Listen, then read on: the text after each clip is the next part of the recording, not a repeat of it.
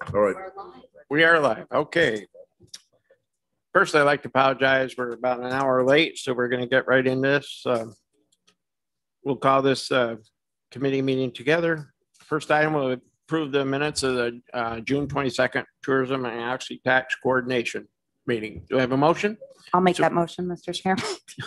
Chairwoman Sieber, Supervisor Beatty. Any discussion on the minutes? Where you get involved? All those in favor? Aye. Opposed, carried. All right. Mike doesn't have his revenues for Occupancy tax. They had a glitch in the treasurer's office. We have 3 grant applications that were put in before we changed our grant form. We haven't acted on these because 2 of them take place in 2022 and 1 takes place in this year in 2021. So my first question is the committee. These are complete applications under the old application. Kristen and Joanne have gone through them, I believe, with Lisa, and they all agree that they're valid applications. My question of the committee, and I'll read which they are, what they are. New York State Ski Education Foundation, which takes place in North Creek, New York. That's a 2021-22. They're asking for $15,000 and it's held at Gore Mountain. And I guess it's been going on for years, but we've never been asked to fund it. That's one application. The next application is a February 22 event, and that will be held in Lake George. It's Lake George Music Festival. They're seeking $9,000. And last but not least, February 22 is the Lake George Winter Carnival, which happens every year. Didn't happen last year. And they are seeking $45,000 in an occupancy tax. Now, the only application we should act on would be the New York Ski Foundation application this year, if the committee wants to do that. Or we can send these forms back to the applicants and say, redo them under the new application form. What is your pleasure? Discussion, yes. If I'm understanding you correctly, you're recommending that we address the NICEF, that's the New York Ski Education Foundation, the NICEF, and I'm just clarifying what you just said. And what's that?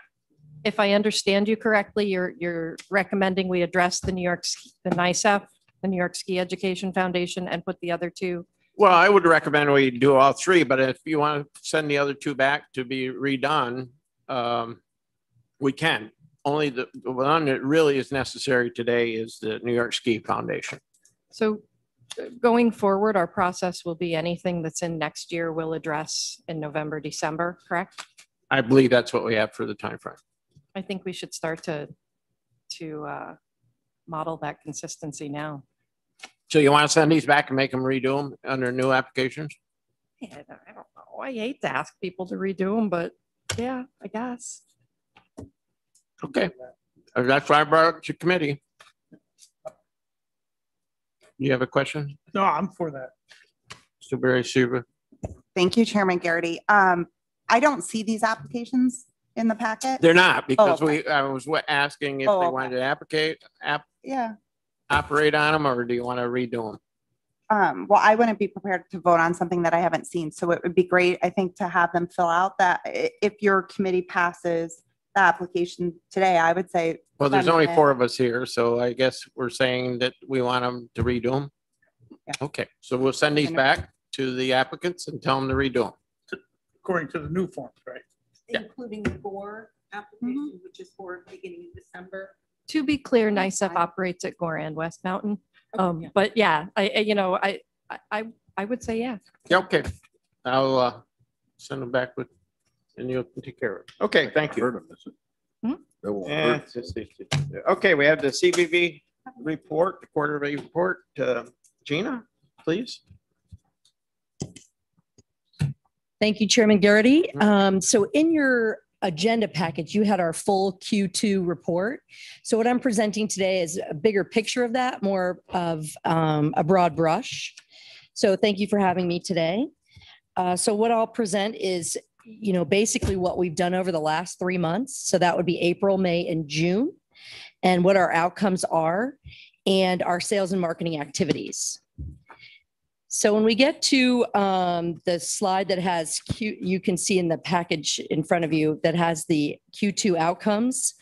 So basically this quarter, we looked at last year of how we all work together collaboratively, specifically if you'll go to the next slide. Thank you. When we were this time last year or in that quarter, working with Warren County Tourism, we looked at when was advertising happening. And so when we looked at our strategic plan, we wanted to take advantage of that brand awareness in the Northeast from an advertising perspective, and then roll in all of our meeting and convention marketing and advertising with that. So a lot of that happened in this quarter to coincide with the advertising of Warren County Tourism. So with that brand awareness, you'll see some of our marketing numbers shortly as we move on. Throughout this time period, we also had 15 out of 27 leads came through in this time frame. So things are opening back up where people are looking to book business in the future, and they're actually sending us their RFPs. We're also able to do a lot of convention services in this quarter for both pre-event marketing for Women on Wheels, as well as a lot with Blinker Fluid that was here, and then a lot of smaller referrals that you would see in the full Q2. Everything from who we worked on, from welcome bags or whatever it was, all of those smaller things. On-site assistance, that happened for several events, as well as post-con. So those are things that we've been working on for booked business. Chairwoman Sieber did ask for us to start providing after action reports on certain business. So we have designed specific post-con questionnaires for both meeting and event planners as well as the venues. So those will be coming shortly. And that was really based on the Blinker Fluid, because their after action or their post-con was very in depth. And I think that was sent to everyone in the Warren County Tourism and passed along to many of our committee members. And then lastly, serving partnerships throughout this quarter, continuous communication, both internally and externally, as well as meetings, whether it was meetings with clients, but also one-on-ones, hand-holding our community partners, and then development and where we're going with that. So moving right along to our outcomes. So lead generation, as I mentioned, 15 of the 27 leads that were sent were actually generated in this quarter so far year to date. Face-to-face meetings, so those have begun again. What I mean by face-to-face meetings is we've actually gotten to go to networking functions. Whether it's a Meeting Professionals International of Upstate New York chapter meeting, to just recently, we just went to an actual trade show. So those are opening up again where we can actually interact more with potential clients and clients who've already had business here. And trade shows, those are opening up. We had both a virtual trade show as well as a live trade show so far in this quarter. Destination marketing, contact collection, as you will have seen in our full report, we were able to, through our digital meeting guides, our blog, our affinity marketing, we've been able to collect more contacts. Normally this time we would be doing that because we've gone to face-to-face meetings and trade shows where you're meeting new people and you're adding to your database of prospective clients. So we did that virtually or, digitally, if you will, throughout this time frame. Our digital marketing traffic, and again, this is all being back on course. You'll see actually in another slide how much we've been able to generate through 2 Warren County Tourism Visit Lake George. And lastly, venue features. We've been featuring more of our venues to get that word out, whether it's, all of the things that you can do now to renovated Georgian, to what's happening at the Queensberry Hotel, to what is available from an amenities perspective at, let's say, Six Flags Lodge. So those features are getting a lot more play as we drill down, because we know that our meeting and event planners, the features and amenities are very important now, much more so than they ever were to potential attendees. And lastly, the evolved messaging. So in the advertising that we began early in the year, it was all we're open safely, and that's all well and good. People are expecting that now, especially those future clients. Now we've evolved to smaller is better, easier, less travel, less hassle in coming here. Sales and services activities, as I mentioned, leads, bookings, lost, and pending business. That was all part of your the Q2 full report that was with the agenda. Referrals throughout that time were 17 referrals on behalf of clients. So meaning that 17 clients had referrals, and it might have been to more than 17 properties or services. So for instance, if we were looking for fields for, let's say, a baseball tournament, we would have looked at 4 or 5 different potential venues, but it was on behalf of 17 clients. So the numbers get exponential when you look at that. Our highlights, many of you were involved in the Ice Castles visit that was here back in April. And since then, there's been many things that have happened since then. Disabled American vets came for a major site tour. They eventually booked. And they're right now they had already added another 75 rooms to the room block based on their booking with Six Flags. For their meeting is not until 2023, but already the buzz is out there that they're coming to Lake George and specifically at the indoor water park. The Jeep invasion, as you know, was here, very successful. And now we do have the numbers from, it generated over $78,000 in earned advertising just based on their PR from that. And lastly, Women on Wheels, while they were just here, I did want to throw in that number. Their PR generated 60 grand so far in earned media for that event while they were here in town. And hopefully many of you saw those Women on Wheels throughout the county because they were all over the place last week. Throughout this period, we also launched a new website, and with the blessing of Joanne. So we took our like Visit Lake George, but Meet Lake George. We designed a website so that it basically mimicked the website of Visit Lake George. And so throughout this period, we've been able to generate close to 840 views to Visit Lake George. In the past, up until this time, prior to us launching Meet Lake George, we were averaging about 300 page views going to Visit Lake George. Now we just in the month of June, it was 840. So we've added some things to certain spots on Meet Lake George so we'll know those exact analytics and make it easier to showcase that. So we're looking and we're able to drive people to Visit Lake George from a calendar, from an event, and not just to meetings. So it's been really helpful. Our state, regional, national publication schedule. So a lot of that advertising began in the late May, all of June. Again, to dovetail, as I mentioned earlier, with the advertising that's happening through the brand awareness of Visit Lake George.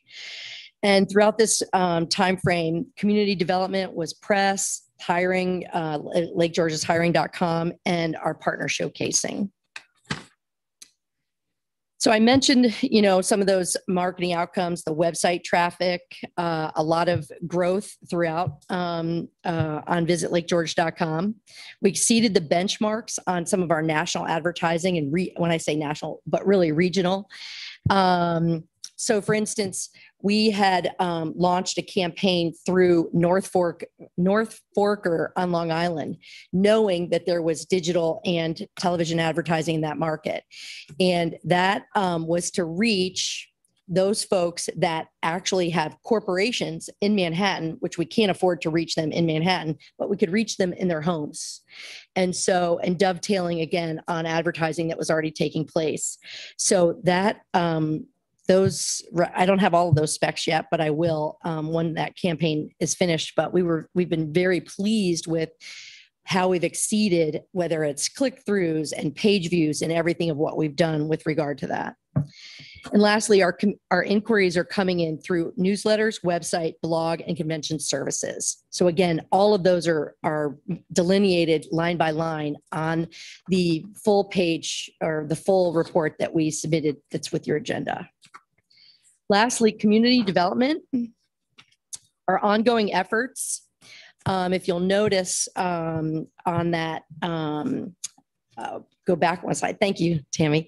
The visitor champion, this is a logo that just became a pin. It just arrived this morning, actually, before I came. For those who have taken our tourism awareness training program.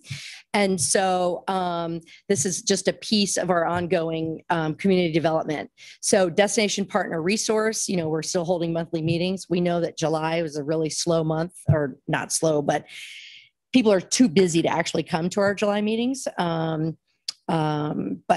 definitely they're needing everybody's help this time, especially with not only hiring, but also with regard to dealing with the challenges of visitors, pent up demand. And as many of you are aware, that we're working on signage to replace that, don't make us ask, wear a mask, but something that, unwind, be kind, welcome. We want you here, but we need you to be patient because life is short and so is staffing. So more news to come on that. Public relations, again, working together with everybody around the county to keep us just out there and aware of everything that we have to offer here. And lastly, arrival to departure training. So in this time frame, we trained 51 people. Right now, we've kind of laid low with July and August. Again, it's just really busy for all of our destination partners. We've also increased the promotion and marketing materials with regard to that. And the pin was one of them as another way to make people just excited about being a visitor champion. And lastly, Lake George's hiring, that's been paid in organic outreach. Again, those numbers are in your full packet. And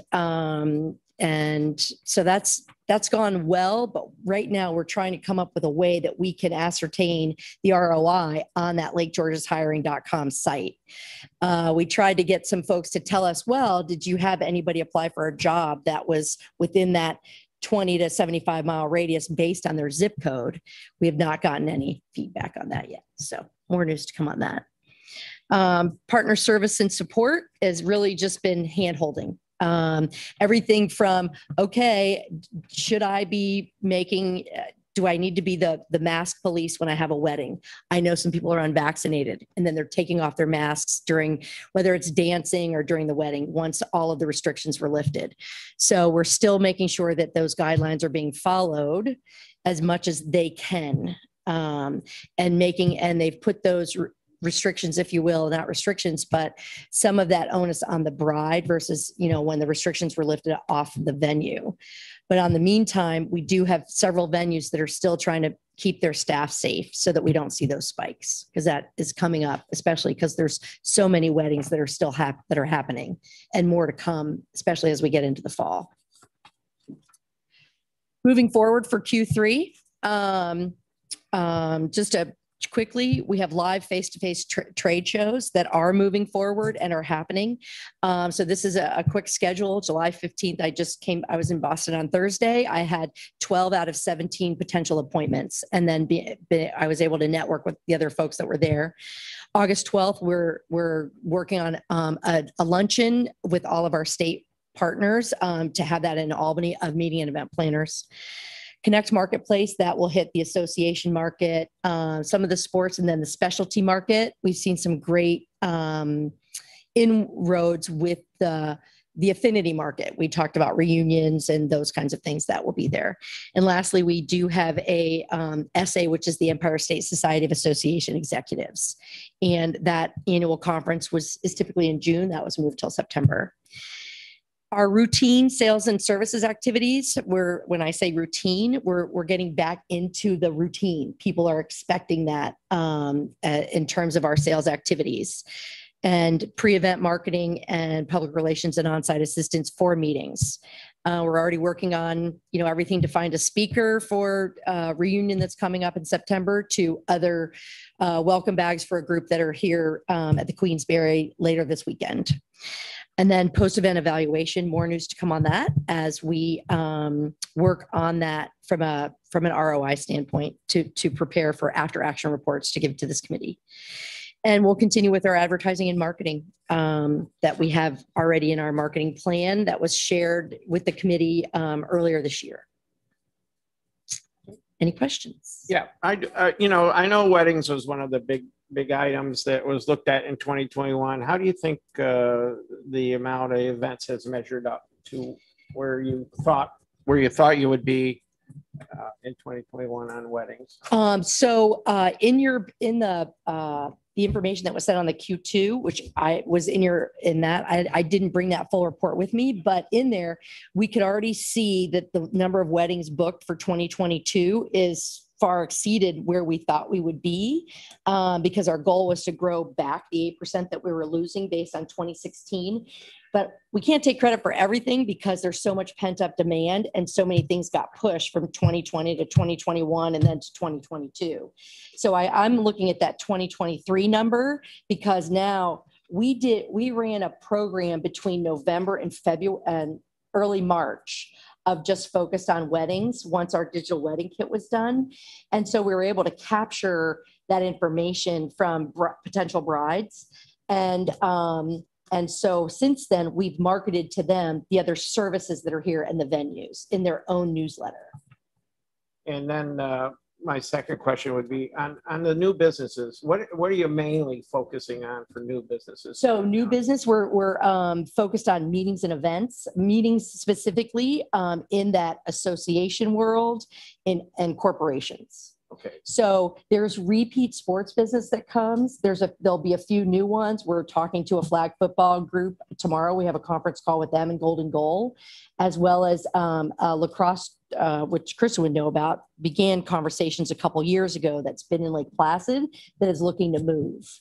So one of the businesses that used to be pretty fair business were associations, school boards, Yeah. and that type of things, and different associations. So you see that picking up again, and are we making a play for that? Yes, and in that market, I'm glad that you asked about that, because right now, some of them, from a government perspective, not everybody is still able to travel, Right. or there's no travel budgets for them, or they're being put back in.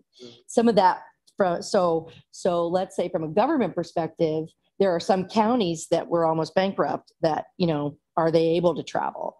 So, but there is state associations that are rebooking. Starting. And yes. Okay. So, and some of it, like, we were really pleased that, like, even the Business Council of New York State is coming back to the Sagamore this fall. They don't know that their numbers will be as they were in 2019, but that's an annual meeting that's always been there. I know Amanda Allen, her association is looking to come back, which they were booked to come again at the Sagamore. We have police chiefs at the Queensberry Hotel. They're the ones who have a buyout of the Boathouse restaurant this coming Sunday night. So there are those that are coming back. Now, are their numbers what they were in 2019? I don't know that answer yet. And just in talking to, let's say, the Queensberry on that police chiefs, where they were sitting for the number of attendees a week and a half ago compared to this week, they've had like 30 more reservations. And we saw the same thing just happen with our Women on Wheels group. They had 68 new people that came and that booked like in the last 10 days prior to their conference. So, we were really pleased about that, just because people are like, well, should I go? Should I not go? So we're also dealing with that right now. It may seem different, as we get later in the year. Yeah. Anybody on the committee? Any questions? Doug? Yeah, I've got. Supervisor Beatty. Sorry. That's all right. I got a couple questions. And maybe it's Joanne, maybe it's you, I'm not sure. So Gravescape announced they're closing Tuesday. Yeah. So I'd like to know from you two professionals, do you have any gut feelings on how that will affect maybe events that we're planning that, that actually come to the area thinking, hey, we're gonna go to the Great Escape, and, they get the inexpensive rooms on Monday, Tuesday, and Wednesday, and now, we find out yesterday, they're not gonna be open. Yeah, well, first of all, I don't know that our rooms are that inexpensive on Tuesday, Wednesday, Thursday right now. I was trying to be positive. No, I mean, I only say that because there was a level of customer that came this time last year that were not as respectful as Right. previous Well, years. I remember the, Right. So I'm trying to be nice Yeah. about this. So we're seeing, if you've seen, those rates have gone up and up and up, and we can see that on our dailies, that we're seeing that the average daily rate has continued to climb. I mean, there's days when the Sagamore has $1,100 rates. Yeah. So with that, I think that we'll see less, and I got asked this by the newspaper, the Times Union, we'll see less of that back and forth between Saratoga, us, them coming here because there's a dark day. They might have come, that they were already here. Some people will be very upset. I know that in talking to Jennifer Mance, I talked to her offline, and she said that they have tried to make sure that their customers know that they're closed on those 2 days so that they could give them better service, have more rides open longer on those other days. Because what was happening is on any given day, because of the less staff, they might have had one ride open for 2 hours, and then they moved the staff over to open another ride. And so you didn't get the full experience because you were waiting online and hoping that you actually got on that ride that you wanted to, especially that new ride. So I think that we'll have some very upset people until this blows over. Now, she did say yesterday on a call we were on that if they were able to hire some more folks in August, that they would see what day they could open. But right now they're operating at right around 50% of the staff that they need to operate. okay. And then my second question, Mr. Chairman, is with ice castles, Mhm. okay, and we're anticipating 100,000 plus. Now, a number of motels or hotels close in the wintertime. And we have X amount, we always get a winter clientele and so Mhm. forth. So I guess what I'm thinking is, and it's a good thought, will we have enough rooms for an anticipated major event that I think is going to be real earth-shaking for this area? Well, that is a very good question because last year Spectrum changed their fees. So for instance, we've had a lot of hotel motels that would open in February for Winter Carnival, and they could go on a month-to-month basis and turn on their internet and their cable for that month. Mhm. Well, Spectrum changed their seasonal rates. So now you're either open for a year or you're open for 6 months. So the Greenhaven Resort, for instance, said, I can't open in February because I'm not going to open for all 6 months. I'm not going to pay for the whole year. So that will deter some of those properties that would normally open just for even weekends. So then on the flip side, with ice castles opening and having, let's say, Wednesday business that would be overnight, we might see some folks that no matter what, they're open year round, but they may only open Thursday, Friday, Saturday, Fort William Henry or Sagamore. Maybe they'll open on Wednesdays to get us that extra night in. So I don't really know. I mean, I was just wondering what you Yeah. thought was because. But just, I want everybody to understand that we have some issues now with Spectrum because that is a big deal. Mhm. And the worst scenario is these people do want to come and they got nowhere to go. They got nowhere to, sleep for the night. Well, and to your point, we'll probably be, on steroids of those properties that we're promoting that are open year round, branded properties that are open 7 nights a week. Right. Because we do have them. Right. And, it will be those, we'll have to push those properties first and foremost. Okay, so it's really just a wait and see type of thing. It really. is, unfortunately. Yeah. Joanne? Thank you. And ice castles, ticket sales are online. So, the thought process is that people go online, they look for their tickets, they look for rooms available. And I thought that there was a price differential between midweek and weekend.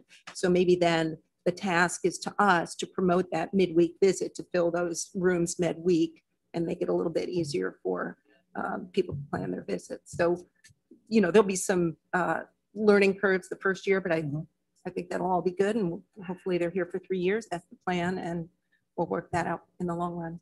And, you know, to your point, Joanne, I just, while we were waiting, I got the email that they're coming next Wednesday.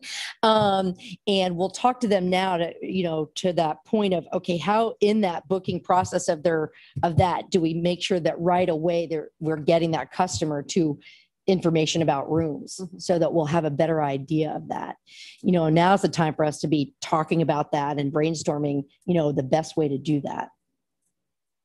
And they did share their marketing plan. So we'll work closely with them on their marketing to be sure we're in the same markets and the messaging is the same across the board. Thanks. Any other questions from committee members? Okay, thank you, Gina. Thanks. Okay, Jeff, you're up with Civic Center. A cool arena. I better. Yeah, thank you. I don't want to get pounded. Well, it's good to be back here, and it's been a year and change. So I did email everybody our packet of us to what's been going on. Obviously, Q1 was pretty quiet at the arena, and most of Q2 was quiet. We did have some ice in for the first 3 months of 2021, and then the farmers market. Then we're able to open up again in early June without restrictions, which was great news. And we were fortunate, as you can see, you know, we hosted 3 dance events on 3 different weekends, which were really good. So you can tell by the attendees, the first one, 1,300 people showed up for 2 days. The second one, about 240, and the third event, 260 attendees. So then again, we hosted South High's graduation, Queensbury's graduation, and Glens Falls' graduation. Again, about 6,000 people showed up for those 3 days downtown in Glens Falls. And then kind of the last moment, we were able to book an event called Dance Explosion, which is a dance competition. We had it for 5 days at the arena. As you can see, we booked at least over 700 hotel rooms midweek due to the event being down at the Cool and Sharing Arena. So it was great. You know, downtown Glens Falls was very busy. I got some friends that, you know, own the bullpen, and you know, they were caught off guard a little bit how busy they were. I know the hotel was, and a lot of restaurants. So somebody told me Stewart's ran out of ice cream one day downtown. You know, I'm not sure if that's true or not, but you know, just the impact that event had in Glens Falls on a normally slow week. So that was exciting, and you know, certainly we were excited to have events back in the building. It had been a long time. Looking forward, July, it's kind of a slower month, but we'll start doing cornhole events down at Heritage Hall, and we've had a couple of other small events in Heritage Hall. The ice goes in August 2nd, which is a week earlier this year than previous. We've got a number of hockey camps. A bunch of people coming up from the Albany area to do camps with us. A couple hockey tournaments. We run our own hockey camp, the Thunder, and a number of clinics. So we sell a lot of ice in August. September 2, 3, 4, and 5, the Upstate New York Firefighters Expo will finally take place. We've had a couple of dates for them, and obviously COVID shut us down. So that should be a really good event. A lot of hotel rooms and a lot of people coming to Glens Falls in Warren County for that event. So moving to September, again, I can't announce the event. Y'all are smart people. You can probably guess it, but we'll have over 750 hotel rooms for about a 10-day event in downtown in Glens Falls. So we're excited about that again. And then, you know, we're working on a bunch of concerts and bigger events for late 2021, Q1 of 2022. So we've had a lot of phone calls lately now that, you know, New York State said we could open. So we're excited about our fall, our winter, and our spring. Certainly Thunder Hockey's back in October. We've had a great response from our season ticket holders and our business partners over the last month. So we're selling a lot of tickets. Our business community has been tremendous. So we're excited about that. The rodeo will be back. The girls' New York State basketball finals are back. The Section 2 basketball, which is a big event for us, is back. And the state boys basketball finals will finally be back after we lost it for 2 years. So year one of our first of 3 years. So we've got a lot of things going on at the arena, and I think we're pretty excited about the fall, winter, and early 2022. So happy to answer any questions if I can. Any other concerts coming up? We've got a bunch on hold, Kevin, but they're not quite confirmed. So we thought we had one in October, which we lost to the Palace in Albany. So we've got a few on hold, and you know, hopefully we'll get that. We've got a couple of the big, what we'd consider big events on hold for early 2022. And the firefighters, you think you'll have 700 rooms here? Or how many rooms? Oh, the firefighters, no, I think it's about 300 or 400 hotel rooms is what they're expecting. It's another event in late September that I can't give the name of yet, but it's definitely over 750 hotel rooms. Yep. Okay. We've had it before. And what happened to Dr. Gator? Is his Heritage Hall concert? I think we're still trying to get Dr. Gator to come north. I think he lives in Florida. So I heard he moved. Yeah. Oh. A friend of mine, he kind of coordinated it. So we're looking for a date for the CND's reunion. So I didn't know that'd be that popular, but I was coming back for that one. so we're trying to get Ed Sheeran and now Dr. Gator. So so hopefully we can get Dr. Gator I back. thought you wanted the heavy metal. No. I like Gator. I used to go. I didn't know he moved though. I didn't. No. I heard he was living in Florida, but I can't confirm that. Mhm. Any other questions for Jeff on the Civic Center? Or cool? No? Ryan? Mr. Chairman. Yes. Just from a COVID standpoint, the cutoff when the governor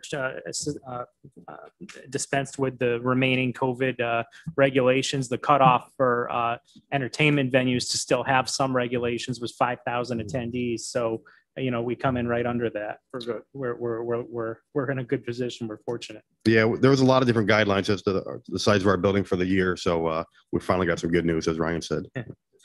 We waited a long time for that. Yeah, we were big, we were small, we were in the middle. So I think we're okay where we are. Yeah. Thank you. Okay, thanks. And also, I forgot to mention, back June 22nd, we received a letter from Mayor Blaze thanking us for supporting the fireworks that they're having at Lake George. I guess they're pretty popular. I guess the next would be the Granius short-term rental compliance. Are we ready for that? Joanne? Bruce McCaskill is online and he will share his screen and he has a presentation. Okay. Bruce, are you with us? I am. I'm here. Can you hear me okay? Yes. Perfect. Okay.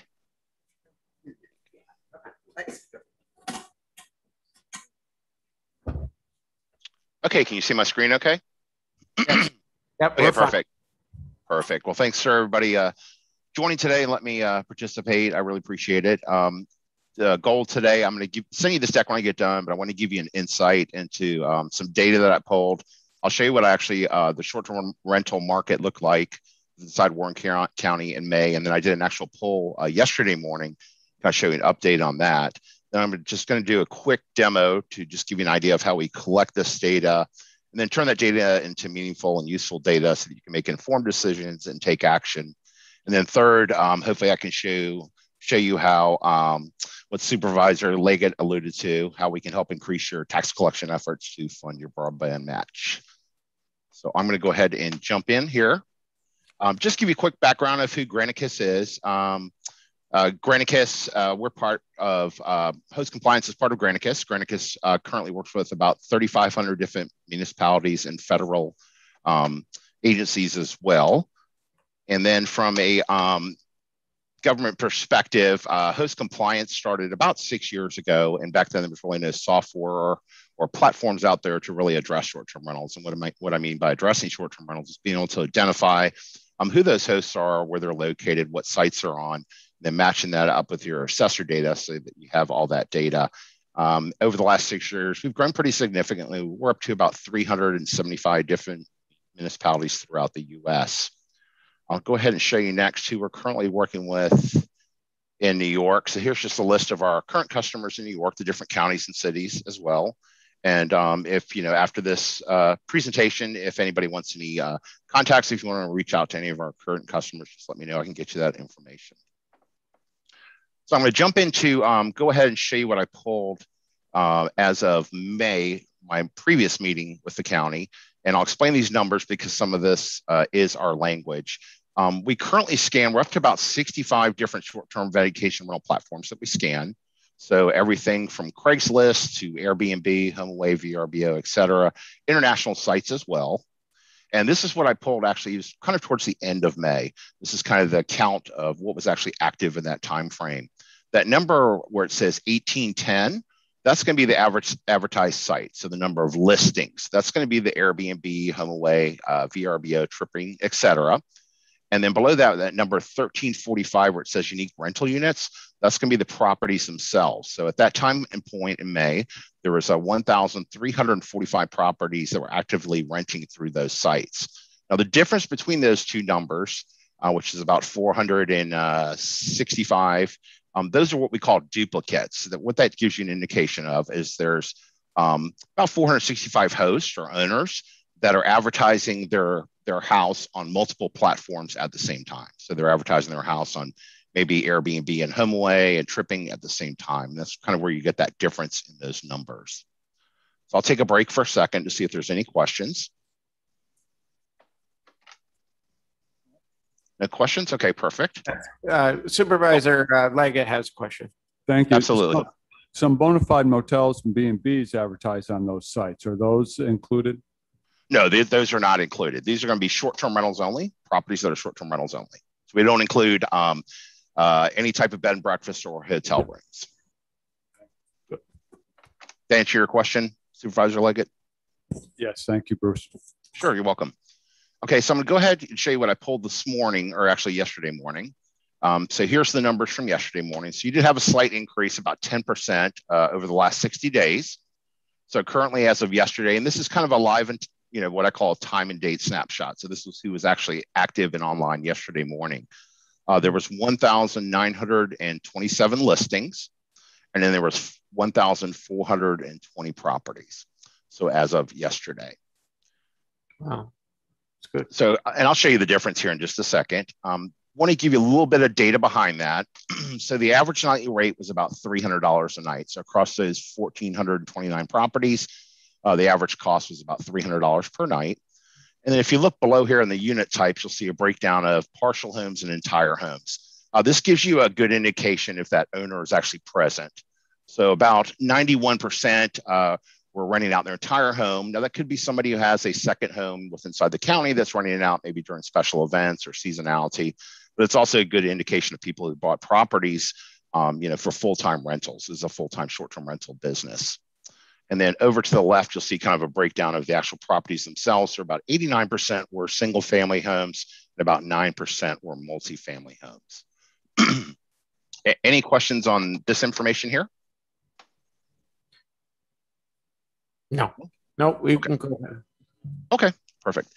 Just to show you, and this is just the growth over the last 60 days. So like I mentioned, percent growth. So this is showing the number of listings. So this would be the advertised sites. You went from about 1810 in May to yesterday about 1927. So about a 10% growth. And then on the actual properties themselves, about a 9.5% growth. So you went from 1,345 properties online back in May to yesterday about 1,429 properties. So you're seeing a little bit of steady growth and things are still going. Just to give you perspective, last year during kind of the height of COVID 2020, we saw a small percentage drop from March until May, about 3% of short-term rentals that were currently listed across the country for 375 customers. Only about 3% actually pulled their listings down. And then from June forward, we saw a 10% increase each quarter. So the average growth over the last 3 quarters that we've seen kind of nationwide has been a 10% each quarter, so 30% growth. Any questions? Go ahead. Yeah, Bruce, Supervisor Beatty. Yes.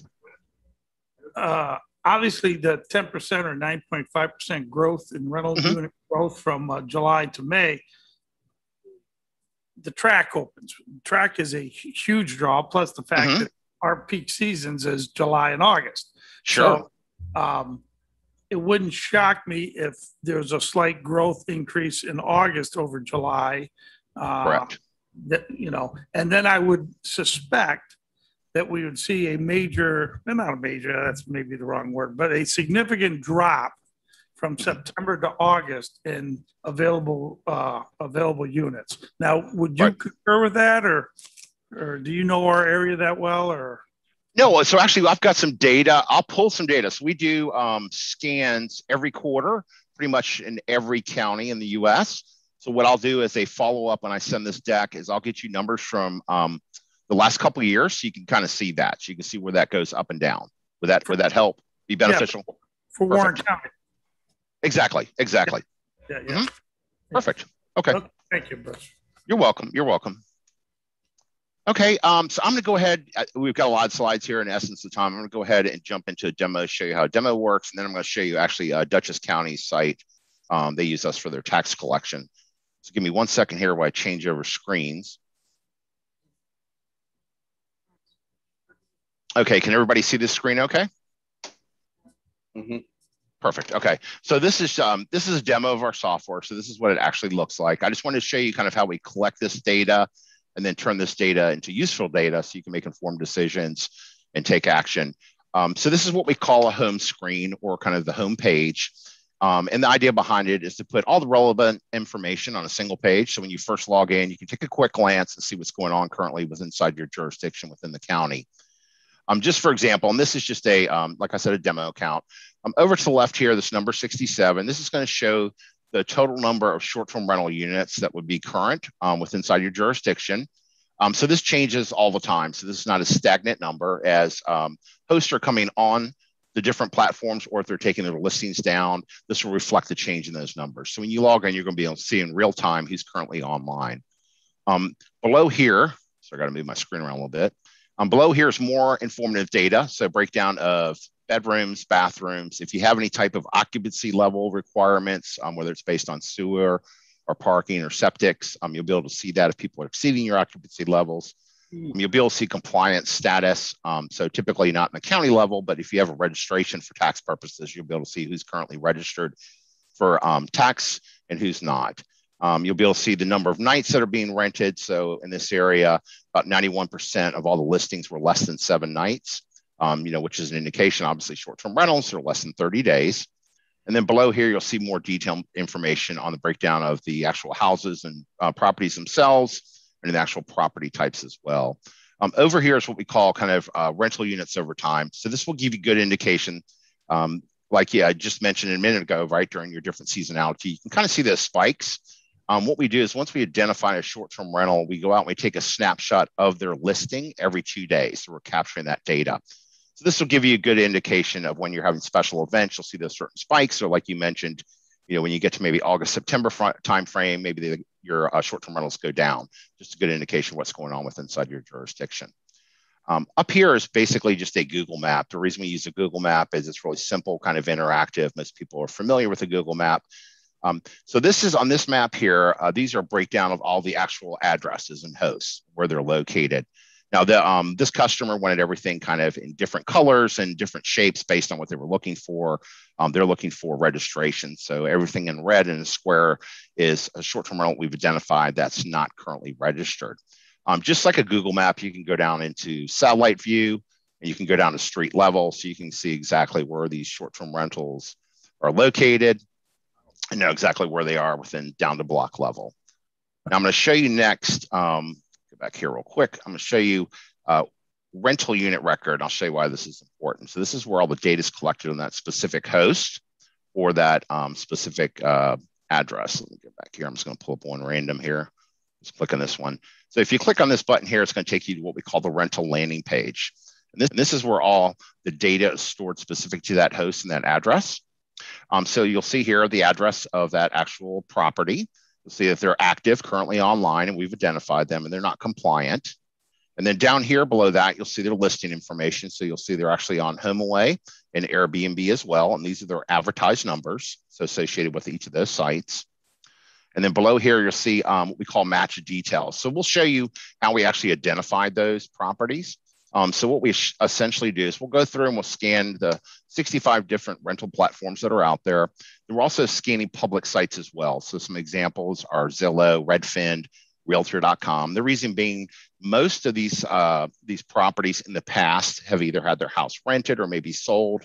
That data is kept forever on those real estate sites. So by combing through those sites, we're able to look for very specific architectural details and information and data about those. And then we would take your assessor data, a download from your assessor of all the housing information, and we use our software to comb through all that and then come up with an exact match. And before we give you a check mark that everything is positively identified, everything is human verified. So we have about 200 people that work for us. We call them analysts, and they're going to go through and look in the back end and make sure that it does match up with your parcel ID, your lot number, and your address. Now below here is the listing details. This will tell you you're currently active. Here's their link to their Airbnb site. This is an actual apartment. They're saying condominium, but it's actual rooms inside of their house. So they're renting on these rooms. Well, the last time we collected the information was yesterday. We actually captured, it looks like we captured a screenshot this morning, and then you'll see the price that they're charging per night. And then below here, you'll see information such as the number of nights that they're requiring to stay there. So 2 nights is the minimum. Occupancy level, so maximum number of people, 4 for that total room, so 2 people per bedroom. And then last documented stay was this morning where we captured that information and 47 reviews. Now, below here is what we call listing screenshot. I'll show you why this is important. I'm just going to click on here to show you what it looks like. And we don't expect you to go through and find this data. I'm going to show you how you can have this all in a report fashion, but I wanted to show you where the data is coming from so it does make sense. So this is a screenshot, and typically with Airbnb and HomeAway, each listing has about 150 data points within inside of their listing. And a lot of that data is important. So by taking these screenshots, we're ingesting all that data, and then I'll show you how we're going to put that information so it's useful to you. But just to show you some examples, you'll see descriptions, the breakdown of the rooms, what they're offering. You'll see their calendars where they're blocked off. You also see what we call time and date stamp reviews. So by capturing all this information, you go back here, you'll be able to see all this information, what we call a timeline of history. So let me go down here. This one's a little bit longer. So this actual host first came online back in 2019. And what you'll see here kind of throughout here is this is information we're capturing every couple of days. We have what we call here documented stays. So I'll explain quickly how we get a documented stay. So by scanning these, their listings and taking these snapshots, we're looking at their calendars, like I mentioned, and then we're looking at time and date stamp reviews. And so, for example, with Airbnb or HomeAway or any of the major sites, in order for a renter to leave a review, Airbnb has to document that they actually stayed there and prove that they stayed there so they can leave a biased review. And so once they leave a review, it's going to have a time and date snapshot on there. So by matching up their calendars with their time and date snapshot, we're able to provide what we call documented stays. So this will be the documented stays they stayed during any time period. So as you can see here, for example, in October, they had 13 documented stays. The reason that's important, and I'm not saying, hosts are dishonest, 90% of hosts want to do the right thing and go through that process. It just helps if somebody says, for example, my calendar was marked off because I'm renting to my cousin or to family members, trying to kind of get around paying their taxes sometimes or trying to get around those actual stays that they have. It's just a good way to document and have that information. You'll also be able to see when they took their listings down and then reposted it. So you'll see here quite a bit of activity going on. The reason that happens sometimes is if they've rented that property for a week or so and they immediately take it down, it's very hard for code enforcement or someone else to kind of capture that information. A good example is Nashville. I used to live in Nashville and really big on special events. So like the Country Music Awards was for a week out of the year. And I had a lot of friends who would rent their house out for $3 or $4 grand for the week and just go to a hotel room. Well, they would put their listing up for, 24 to 48 hours, rent their house out and then take it down and not put it back on, for a year later. So it was very hard for Nashville to capture that data. And there was hundreds of thousands of dollars of tax revenue that's being generated just during that week for that one event. So that's where it kind of gets important to understand, that documentation of when they're actually renting, who's staying there and documenting those stays. So all this information is within inside of our system. It's very easy. I just want to show you where it comes from.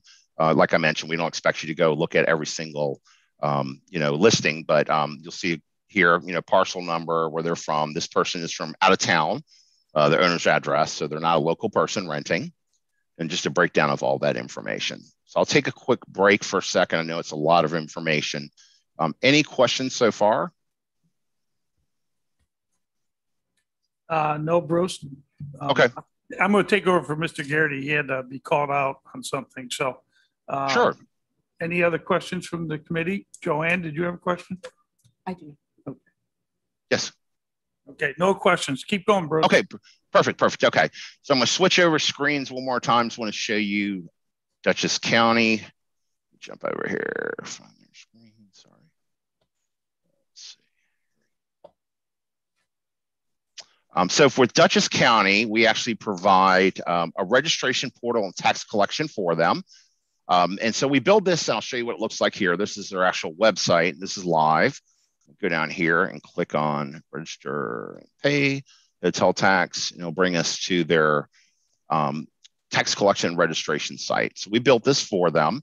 And this, we build this not only online, but it's also smartphone enabled. So it gives the opportunity for that host to register and pay their taxes from any device that has the internet.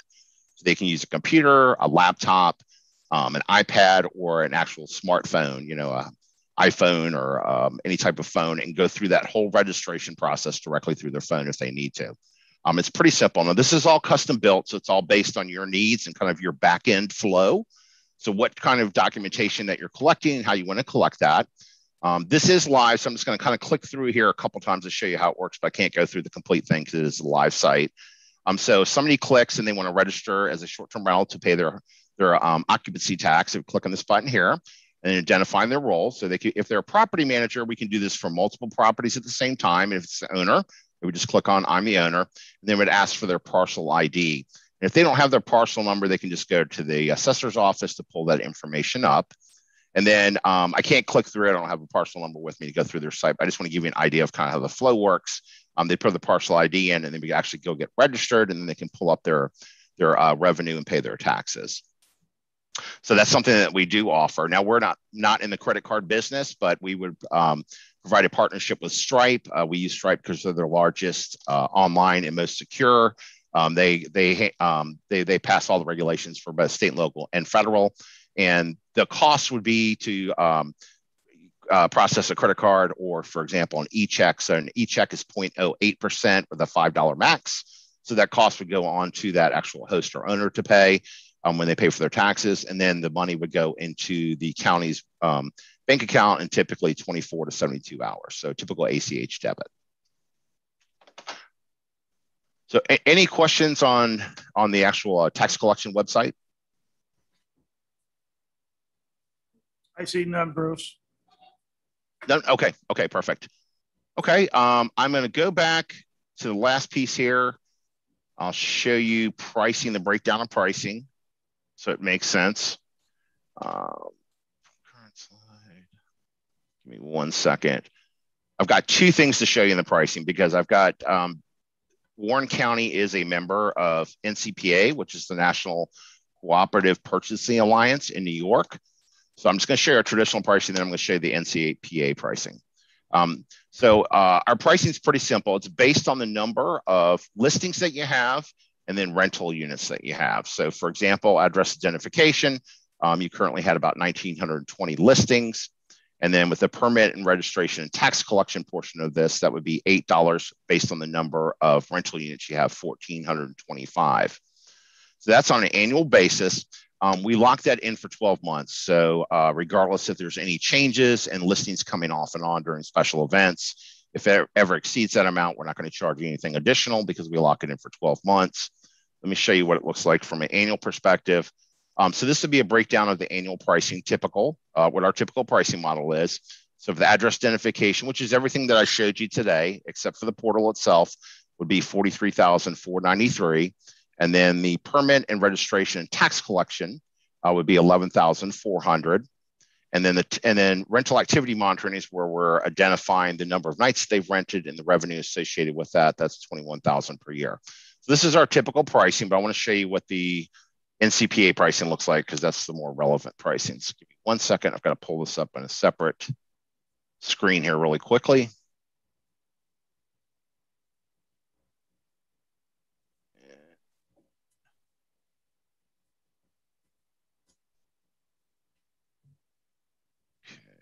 And here's the screen here. Can everybody see this okay? Sorry, I've got so many screens open. Yeah. Okay, perfect. So this is this would be on the NCPA contract 01-115 as part of their procurement. NCPA, just to let you know, what they do is they vet through and they actually do RFPs, and they choose an RFP winner based on their requirements and then the actual pricing, and they lock that into a contract. So we're under contract 01-115. And here's the pricing. Let me show you over here. Actual NCPA pricing. Sorry, it may just take a second. It's running a little bit slow.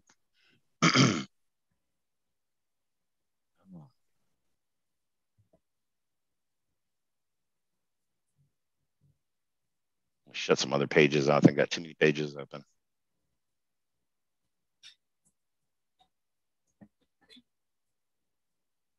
we'll have a question for you, Bruce, when you're done. Yes. pulling. Well, we can take the question now then. Go ahead, Joanne. Bruce, Yes. the county and the tourism department subscribe to analytics through AirDNA. Is there any overlap of data that is in what you're offering that I might already receive from AirDNA? No. So AirDNA, we actually worked with them probably about 6 years ago, kind of partnered with them on certain aspects, but typically AirDNA is more towards investors and short-term rental owners. It gives them a good grasp of what the average nightly rate is, what they can charge, what the market's bearing, and specific to time period. So yeah, we're totally on a different angle from that. But I get supply, demand, RevPAR, similar. Right. Exactly. Yeah, it's more geared towards, like you said, so more geared towards the host or those owners themselves, so they can align their pricing model to be competitive with other short-term rentals. But I do So similar. I do that at a countywide level. So I'll see in Warren County there are X number of hosts and how much revenue is collected every month. So there are there's some countywide data that. Yeah, there's some similarities. Yeah, they do have a little bit of similarities in there. Well, I apologize, it's not coming up, but I can tell you what the pricing was based on scene. So what I was showing you a minute ago, let me just go back to that. It's really quick. Apologize, my internet, I think I got too many screens open this time.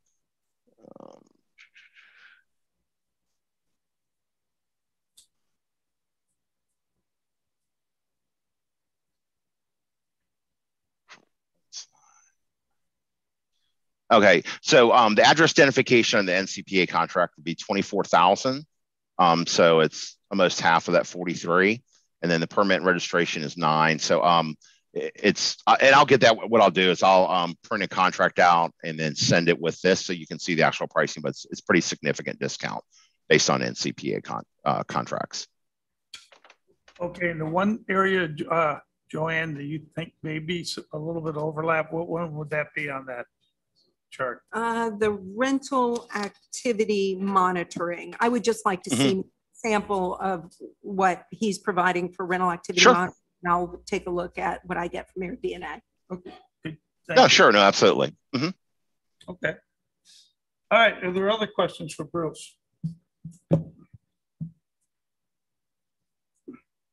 Seeing none, did you want to add anything else, Bruce? Thank you very much. It was well done and very informative, to say the least. And are you, just on a side note, are you doing business with Glens Falls, or have you been talking with them at all yet? Glen Falls, yeah, I've met with Glen Falls, Queensberry, with both areas. Okay, because I know they actually gave me an introduction into the county. So okay, I have we'll hold that against you. That's right. I have a question now from Supervisor Hogan. Go ahead. Absolutely. Are these unique licensing agreements, or would this be able to be shared among the municipalities in the county? That's up to you. So the way it works is the data is your data. So we do have counties that share information. That would be totally up to you if you want to share that information with each of those municipalities. Now, I can tell you from experience, most cities and towns are interested in registration, because that's typically what they're driven, when they're registering short-term rentals, if they have an ordinance in place. And typically, like you mentioned, the county collects the taxes. So it's usually two different pieces of the puzzle, but you can surely share that information if you'd like to. Did that answer your question? Absolutely. Thanks. Okay, perfect. Well, I know you've got a lot of time today. I appreciate everybody letting me come on today. I'll get this deck together, send it over. I'll look at some of the historical data as well, and then I'll send you over the NCPA pricing as well. Super. Thank you very much, Bruce. Thank you, everybody. I appreciate your time. Have a great day. All right. Thank you very much. Okay, goodbye. Supervisor Garrity had to leave, like I mentioned, so we don't have a quorum, so unfortunately, we're not going to be able to pass anything today. But that won't. Yes. Mr. Swan.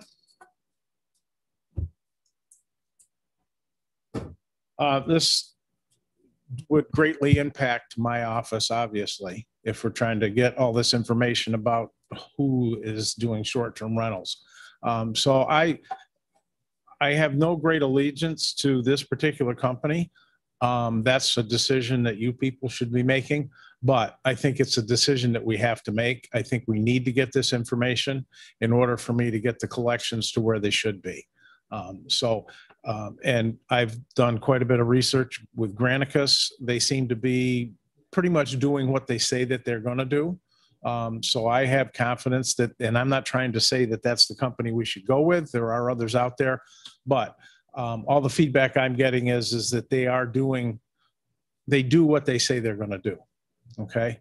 And regarding sharing of the information that Supervisor Hogan was talking about, we're already sharing our information with Lake George and Warrensburg. They give us, when they get a registration, we send them the information when we get a registration. So we've already got that going on.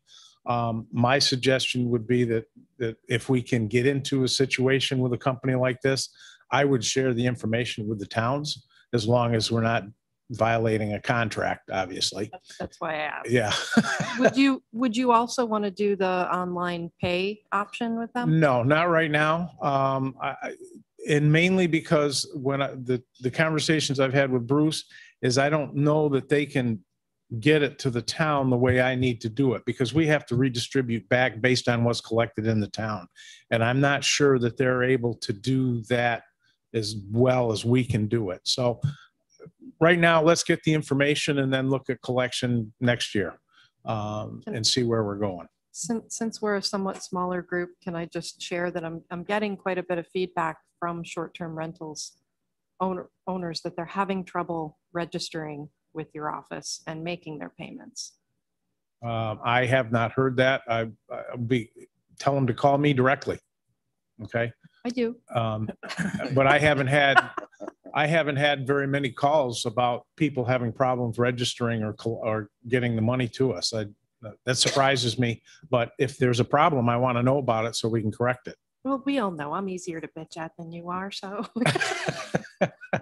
Thank you, Supervisor. I will tell you that we have had problems getting some of the certificates back to people because we've just been buried with them. But as far as the collections go, I had another thing I wanted to say and forgot what it was. I know that he's talking with the city of Glens Falls and the town of Queensbury. Lake George already has a contract with them. I don't know how that should all work out, whether we want to do something as a group. I don't know. That's what I was going to ask. Does it make sense to have individual contracts with Glens Falls, Queensbury, Lake George? If we as a county have one contract and we share the information, why do the individual towns? I mean, that's unneeded expense. I don't know. That's something that somebody needs to work on. Supervisor Leggett, then Mr. Moore, then Chairwoman. Okay, thank you, Vice Chairman Beatty. The town of Chester looked into this through Granicus, and it is pretty impressive on what they're able to do. From a town standpoint, we're not collecting taxes. What we're looking at is the health, safety, and welfare. So we are using them to get a list of addresses and have them register. And this is what Warrensburg and Lake George are doing, and having them inspected by building codes for their fire safety. It can also go through zoning to make sure that the septic system and the load on the house is correct. For example, you could have a short-term rental being advertised. This can fit 16 people, but it's a house that's been designed for a 3-bedroom, 6 people septic system. And those are what we are concerned with. So really with Granicus, any contract that a town would have for them is to be able just to get those addresses so we can get them permitted, know their locations, and make sure that they're following the compliance for the health, safety, and welfare. Well, couldn't we supply you those addresses? Yeah, because if you could, that would be great. That's basically the only thing that at this point that I'm interested in on the county level is the addresses, the locations of them. And like I said, as long as it's legal with the contract, whatever contract, I have no problem sharing that with the municipalities. How much would you charge? Nothing. That's a good number, isn't it? Nothing. By the way, take How to your get farm that on off. record? Yeah, you can have, you've got me on record saying that. No, I can't see the point in charging for that information. I mean, the money to pay for this is going to come out of tourism. It's going to come out of occupancy tax. So why should we be charging the towns for that? I mean, that's my thought. That obviously the board has to make that final decision, but my recommendation would be we share the information and don't worry about selling it to you. Yeah, I personally, I would like that too, that towns are able to access this information. It's one less cost for each town, and this is something that's countywide. So that I'd support that, but I can't speak for the whole board. Ryan, did you want to make a comment? I did, just in terms of how to structure this going forward. I do think that doing something along these lines does make sense. I think that it's a goal that we should support and try to get it done. I view this as the three departments being involved. The tourism department's the lead. I want whatever vendor we choose and whatever intermunicipal structure we can work with the other towns. I want to make sure that the tourism department first and foremost is comfortable with that, but also on the scope of services, we need the treasurer to be comfortable with what it is that we're asking Granicus to do. Yep. No more, no less. And the purchasing department is the third department. We just need to make sure that whatever cost structure we put into place and the vendor selection itself is done according to our purchasing policies. Thank you, Ms. Moore. Mr. Chairman, Chairwoman Seaver, did you want to make a comment? I just have a couple quick questions. Okay, then Ms. Hogan. Oh, go One, ahead. would this fall under professional services according to our procurement policy, or do we have to go out to bid for this? I think it would fall under professional services under our policy, but that doesn't necessarily mean that it has to go out for a bid if we can Right. piggyback off of something else. Okay. So that'll be up to them to do that policy and legal analysis. My second question would be, what avenue do we have available to us today without a quorum to move this forward without waiting additional months? I would suggest that we try to schedule another meeting of this committee before the August meeting, Are because we able- we have additional items on the agenda today that we won't be able to take action on. Yes, I concur. We probably are going to need another tourism tax meeting fairly soon because of our lack of quorum. Yes, Chairwoman? I have a different suggestion as it relates to this particular aspect of the meeting. It would have to go through finance regardless. Isn't there a way, given the members that are here today, to be able to also list it on the finance agenda? You know, it's something that we've been talking about for several months, where I'm glad to see that we did a presentation today. It's certainly viewable to all of our members. And our treasurer's office has talked about how much this would also help their office. I had an opportunity to speak with this company down at our national conference as well, and asked about just different feedback that we've heard from other counties. And, you know, we're even calling a joint meeting Well, around finance, but how about if we ask our county attorney, is that possible that this gets passed to finance? I don't, for Granicus, or are we talking about the subsequent item? For I'm only Granicus? talking about Granicus. I don't know that it does have to go through finance. I don't think that finance has, I don't know that there's a, Involves money. If they need a source of funding, it would have to go to finance. if we need a budget amendment. Right. Right. So, and I don't know how we haven't talked about structure of payment yet. So Exactly. Yeah, we don't, I mean, if we had a proposal that had a cost affixed to it, you may, I just don't know that we're going to be there. Okay. The best route is to have another meeting. I think so. That's going to be. I think so. correct. Yeah, because finance is only 9 days from now. I don't know that we'll be there by then. Maybe we can ask Chairman Garrity if he'd schedule a meeting before finance in 9 days. No? Yes? Well, we'd have time to post it if Garrity agrees. Right after personnel, we do hot tax and then we go to finance. I mean, that to me, so. That's why I brought up the administratively, the three departments working together. That's some work that's got to get done. And that's my concern on the timetable is do those steps fit that timetable? Okay, so could we reach out then to Mr. Garrity and ask him to schedule and explain if he has questions, why does he need that? You could answer that. Thank you. Yes, personnel, then tax, and then finance that day. Okay, does everybody go to that? You go? Go ahead. I've already been having conversations with Mike and with Julie Butler in purchasing, so we've moved that along fairly Yeah, Julie has an answer about, she's told me what it is, but I'm not going to say it. It's her job. We have, Okay. we have procurement options. Okay. Yeah, there are options. And as long as Bruce can get us what he was talking about with the contract, I think Julie and the rest of us are pretty much ready to roll. Right. So, We're in a good spot. great. Okay, so let's make that happen in 9 days then. We'll get all that together. Joanne, do you have a Well, question? just the other two agenda items. Do we need another Yes. meeting for that? Well, yeah, why don't we just roll those into the next OCTAX Next meeting? month. Does that make sense? Oh, personnel. Oh, into that same meeting. Yes, I'm violating all kind of rules. you are.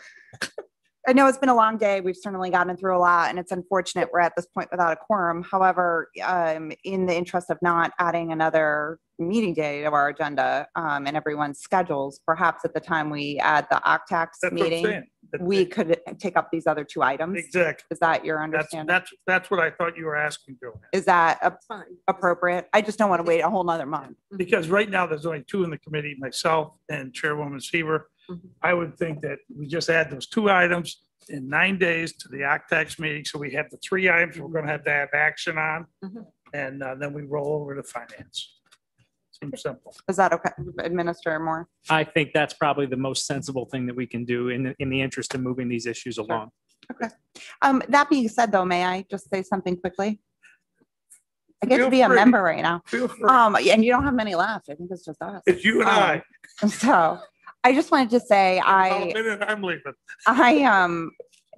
the work that tourism and the community and your partners have done into this tax application is nothing short of remarkable. I'm really so excited about being able to share this with our members, with our community, and with those that it's going to impact. You've all done an incredible job. You should be very proud of it, and I hope for support when we come back together in 9 days. So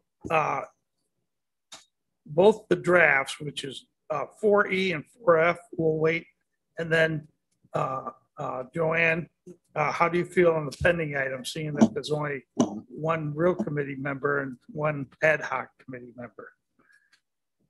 I mean, Well, so really, I was looking at the pending items, and special event funding scoring and the OCTAX application really are things that are on the agenda now anyway. The other was the municipal agreement, and as soon as we get through the couple of things that are on the agenda now for those two documents, I know Kristen has already started working on that municipal agreement. So we're not ready to address that now, but that could be the August meeting. Item C under pending items. okay, so you're comfortable with that going on to the meeting in 9 days? Is that what you're Yes. saying? Okay. Yep, carry over. Okay, well, committee, I don't even think we need to adjourn, seeing that we have just, so without further ado, we're set for 9 days, hopefully. We're gonna take a lot of these items to that next meeting, then we'll have finance right after it. Hopefully we get this ball rolling fairly quickly. Makes sense to me, I know. More information. It didn't seem to me that expensive. You know, I mean, Actually, the first slide, they made a mathematical. And it was only like half, and I sitting there, because we went through this presentation once before. On my calculator, I did it 3 times. But anyway, no, it's, the price is reasonable. That contract, that's gonna work fine. And I think off the record, I think Julie is fine with that, but I want her to say that, that's her job. okay, I'm as chairman, vice chair of this committee now, I'm going to officially close